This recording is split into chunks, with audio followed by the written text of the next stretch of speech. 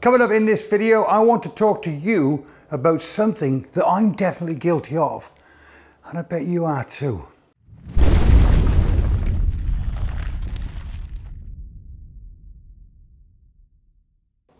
I know you know what this video is all about because it says so on a damn thumbnail, but right off the bat, I for one are super guilty of banging on about the fact that a file or an image doesn't become a picture until it's printed.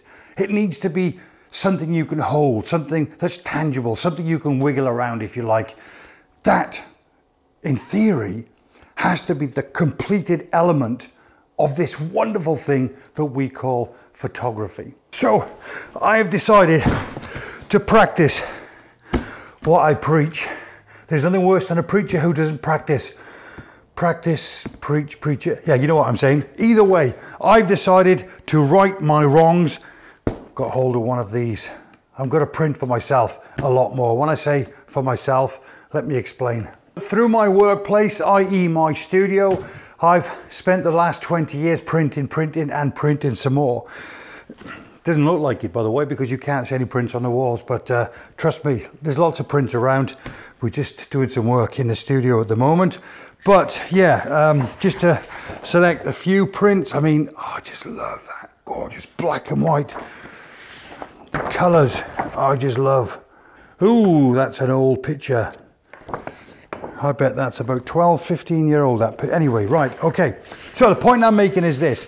I print and have printed for the past 20 years. But when it comes to my personal work, i.e. my landscape photography, i.e. for me, I do print, but I print quite sporadically, usually for competitions or just to check out the quality of the images I'm taking. Every now and again, I'll create a big image and I'll hang it on the studio wall or somewhere like that. But guilty as charged.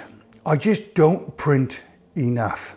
And because I get lots of people asking me how I go about printing my images, I've decided to create this video tutorial. Everything you need to know to take your image from a file to a physical print. Using a home printer.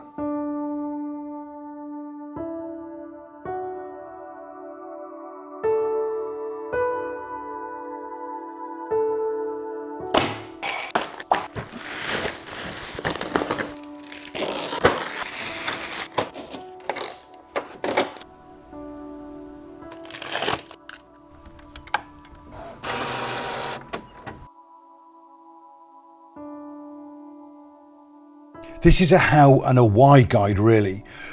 Before we come to the hows, the step-by-step process, I think it's a good idea to talk about why. In other words, in my opinion, why I feel that we should be printing more from home.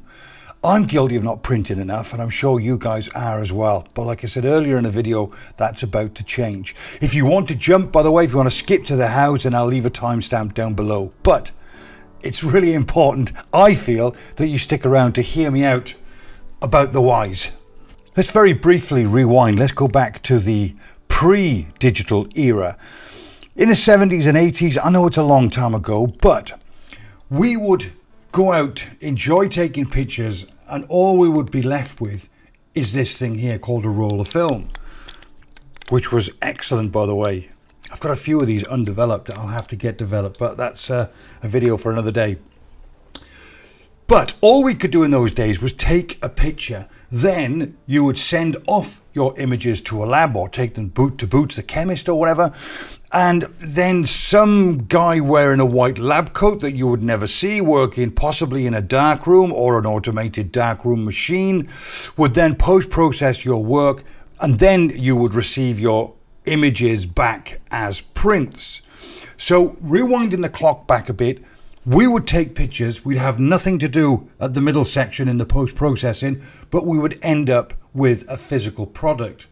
Now some 40, 50 years on, the process has changed completely. Now it's the revolution, the age of the digital cameras, which is immense, by the way. But now we have a digital camera, but now we no longer need to send our images off to a lab where a man wearing a white lab coat, working in a room lit with a red light, post-processes our work. Now it's amazing because now we can take that image into Lightroom or ACR or Photoshop or whatever post-production software that you guys are using, and we can play around with that image until our heart's content. But that's normally now where it ends. So go back to the 1970s, this three-step process of taking, processing and printing. It was steps 1 and 3 we did then, but now we pretty much do steps 1 and 2 and leave it at that. I'm guilty of doing that. I know I am, and I'm sure some of you guys are as well. And I think that's a real crime. So I'm going to start printing more of my work from home just to complete that 1, 2, 3 cycle, because I think it's a real shame. I mean, let's be honest. When we upload our images to social media, we get a few likes, we get a few comments, but it becomes fish and chip paper very quickly. In other words, it becomes yesterday's news. When was the last time you looked back at images that you took maybe 3 months ago, a year ago, or 3 years ago? The chances are you probably don't, and you probably won't, and I'm the same. Social media, upload it to my website if I think it's good enough, and it never sees the light of day again. Personally, I think that's wrong. I mean, if you think about everything that goes into the planning stage to take the picture, then it could be just as much fun at the planning stage when it comes to printing your images. I mean, for example, color or black and white. What size are we going to print? Where is it going to hang? How are we going to hang it? Are we going to frame it? Are we going to add a mount?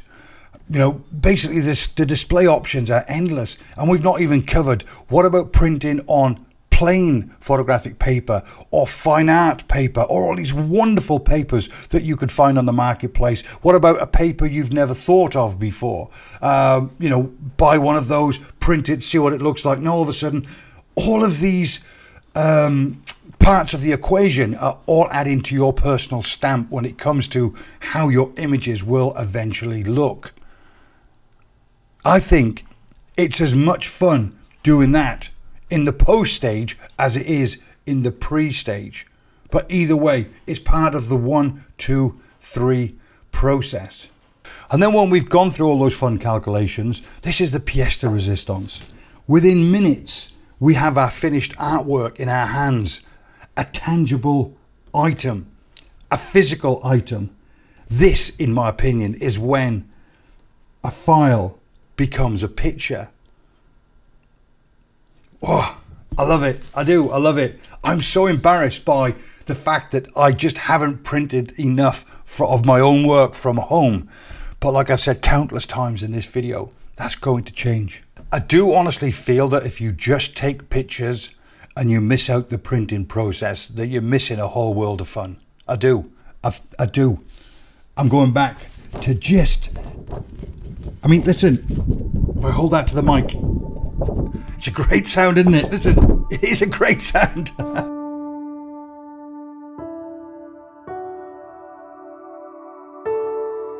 Before we get into my printing guide, let's talk about the elephant in the room. There's always an elephant in the room. Let's address that now, before I get hammered in the comment section below.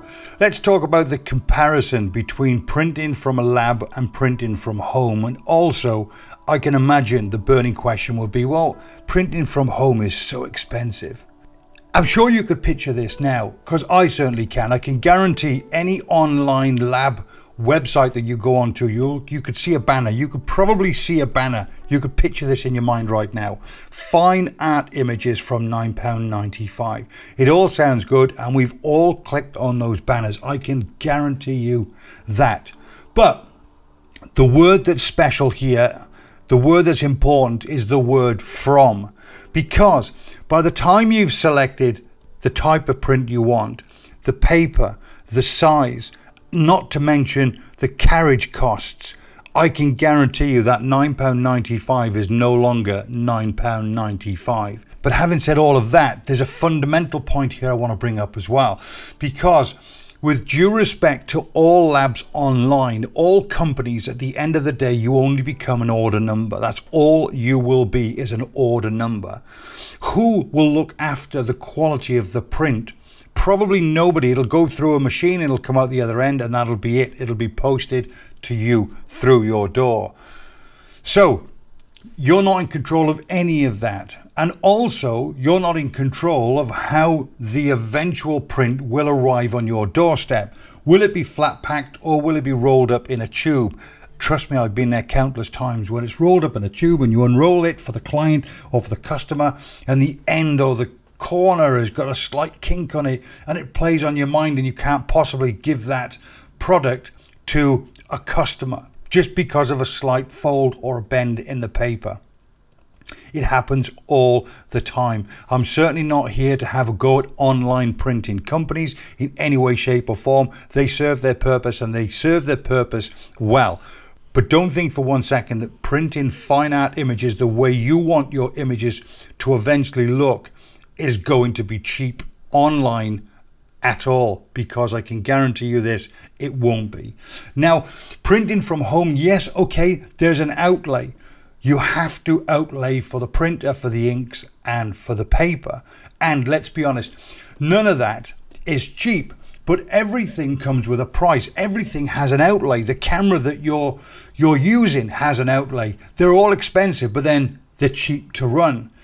Let's take an analogy of commuting to work, for instance. If you commute 4 or 5 miles to work every day, there's a massive outlay for a car for that journey.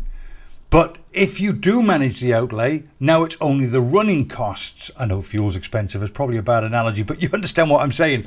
There then it becomes a running cost that's a lot cheaper once you've made your initial outlay. So what happens if you didn't make that initial outlay? Then you're going to save all that lovely money. But that money will soon be absorbed very quickly when you're making 2 taxi journeys every day. Every day.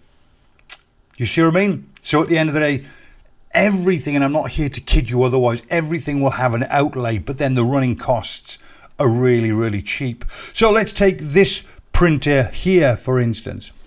Once you've made an initial cost for the printer, then you're going to need papers and you're going to need ink. Now, let's take the best or worst case scenario, depends on how you look at it, but let's invest in some really good, high quality, fine art paper.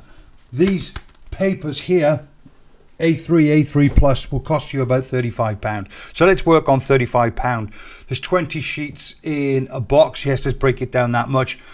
So that's £1.75 per sheet, £1.75 per sheet. Now, inks we know are quite expensive, but let's be honest, by the time you fill up an A3 bit of paper or an A3 Plus bit of paper with all that lovely, luscious colour, then it's not going to cost you any more than 50p, I can guarantee you that. So now our outlay is looking pretty slim. It's looking pretty decent. Now it's, let's say £2.25. Let's say the worst case scenario is it's £2.50 per print. But it's more than that. You're in control of that whole process.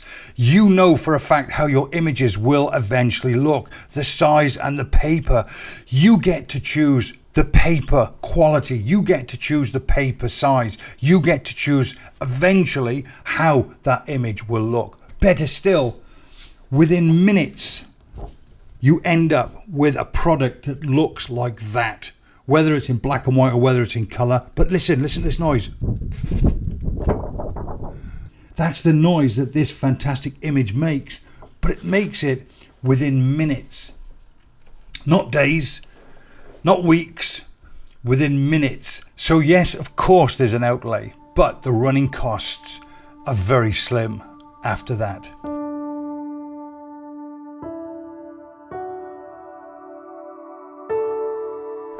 Now the how-to guide. Before I throw you guys into my PC, there's another elephant in the room. I know I'm going to upset some people now, but I've promised to show you how I print my images, and I don't make any of this up for anybody. So before I throw you guys into my PC again, I want to talk to you about your screen, because every good photographer will tell you it's important that you use a calibrated screen. In the 20 years I've been a professional photographer, I've never calibrated one screen that I've ever owned. Ever, ever, ever, nor will I.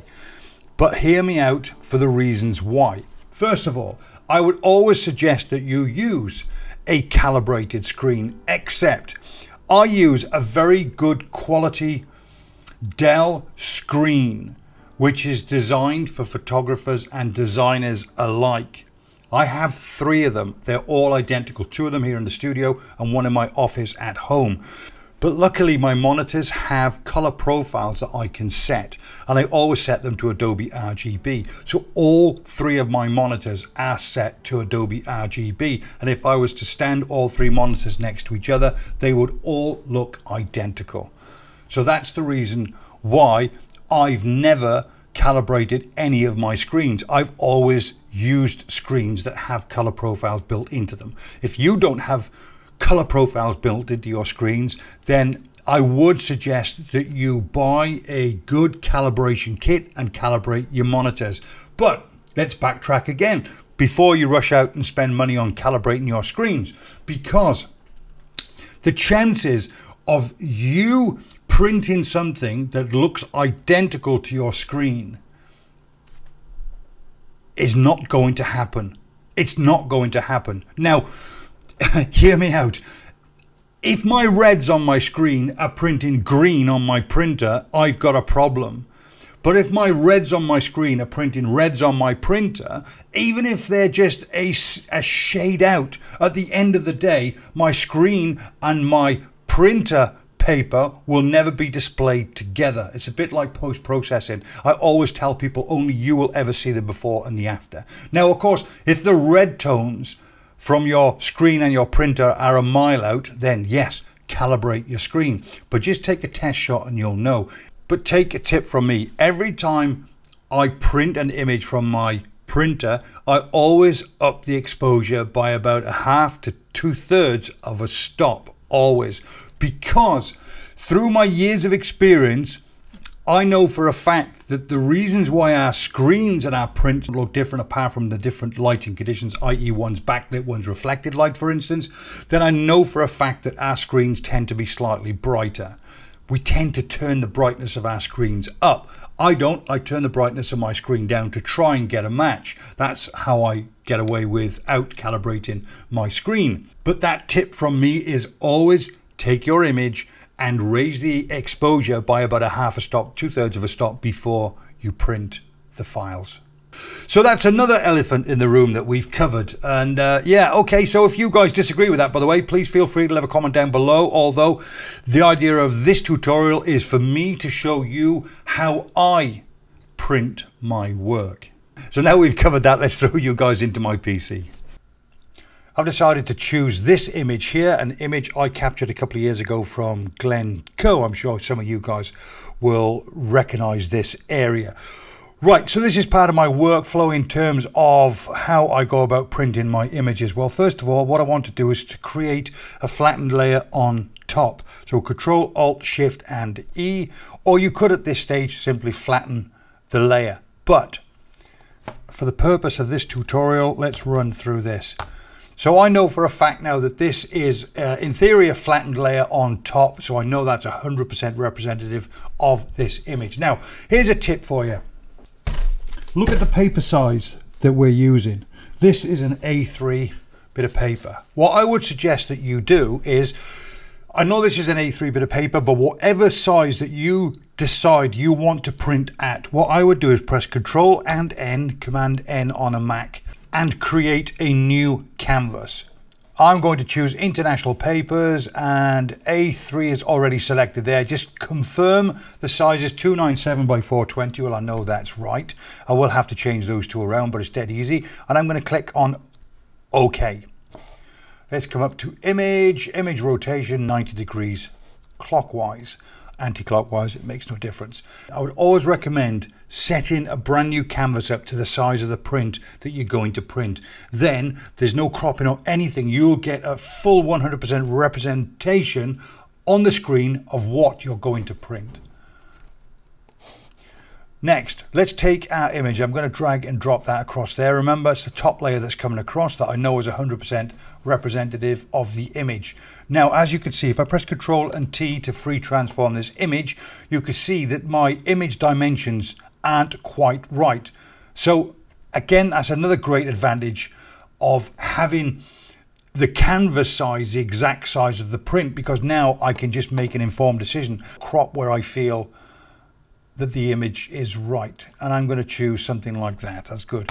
And hit enter. Now I've done that, what I'm going to do now is, remember, I like to lighten my image just about half a stop. So I'm going to press Ctrl Shift and A to reintroduce the image back into ACR. I just do this as part of my standard workflow.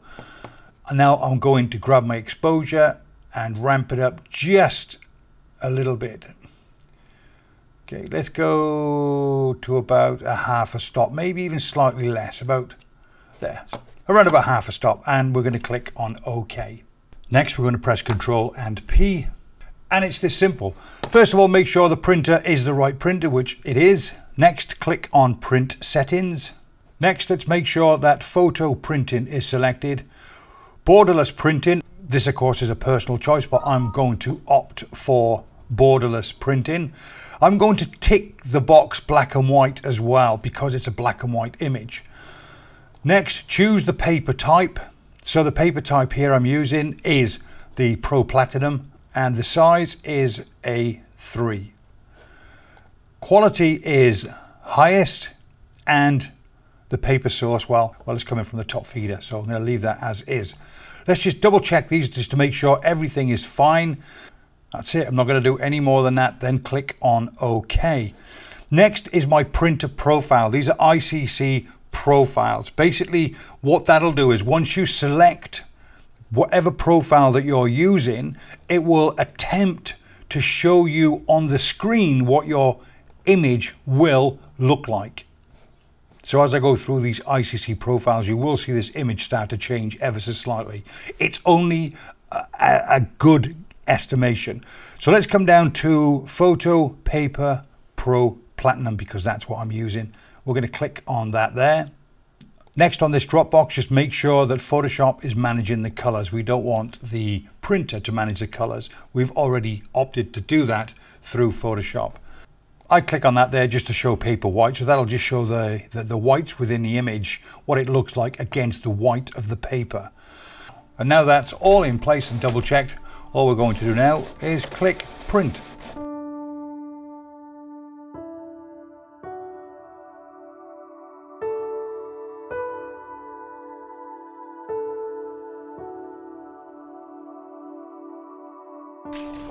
And within about 3 minutes, listen to that noise. Oh, that is pure quality.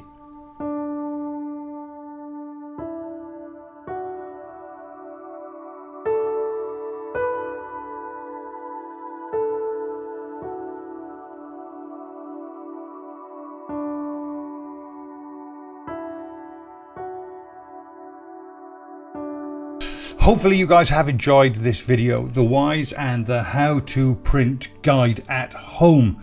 Yes, with regards to the equipment that I used, including the printer and the papers, I'll leave those links down below in the comment section. So if you want to go and check those out for yourself, then please do so. And as I always say, help support the channel if you don't mind by giving this video a thumbs up. And if you're new here, you might want to consider subscribing as well. Even though I say so myself, I've got 1 or 2 half decent videos in my back catalogue. Till the next time, guys. Cheers.